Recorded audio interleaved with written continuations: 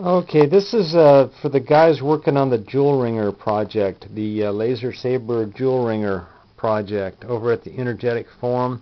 And this is a replication of the French circuit. And I worked on it all day long, and I like this one. And this is one that I may go ahead and box up. And it's a lot harder than the XEE2 circuit, driving that transformer. But the dynamic for putting out light versus amperage, I liked the way it performed, and the best thing was the heat. I did not have a problem with any heat here in the circuit at all. The transformer actually gets a little warm, but not these components. And what I liked about it, it's just a basic little simple flip-flop circuit.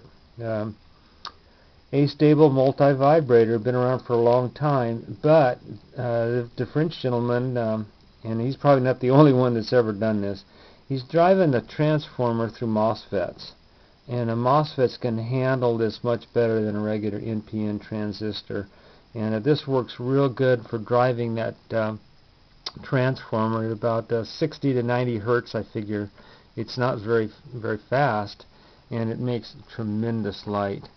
And there's the amp draw. It's 140 milliamps at this point, coming out of a 12-volt battery. And I don't really mind this because of the way this is working. It doesn't make any noise at all at this setting. And these are the specifications that he called for, by the way. If you go to my favorites on my channel, this video is on my favorites list, and it's in French, so you'll have to kind of either decipher it or bear with it, whatever, but it's got lots of diagrams and drawings and good demonstration of how this circuit works, and I really liked it. The other thing it'll do is, because it puts out a sawtooth waveform, one of the guys ran a simulation on a computer and found out what this looks like and the dynamic of how it runs. It puts out like a sawtooth. It'll run better with stuff in parallel, and let me turn this light on right there. And you can run parallel stuff because it's just like an AC line, and it bumps the amp draw up, but the circuit handles it. And like I say, I ran a whole bunch of stuff on this. It'll charge your cell phone, do all kinds of stuff, but it won't run anything that's heavy load.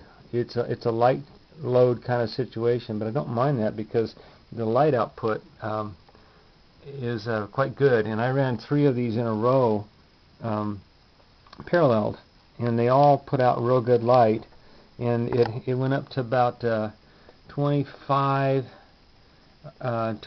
milliamps on the 12-volt battery, and it was excellent light. So I'm thinking this might be something I box. And for those of you that don't know what's going on here, what we're trying to do is we're trying to produce light for the least amount of wattage output that we can.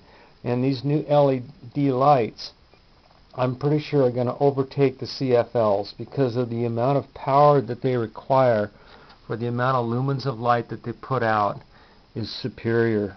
Even though they're expensive, the price is coming down on them. I think we're going to end up seeing these in everything. So anyway, if you get a chance, go to my favorites, take a look at that French video of the inverter circuit. Thanks for watching.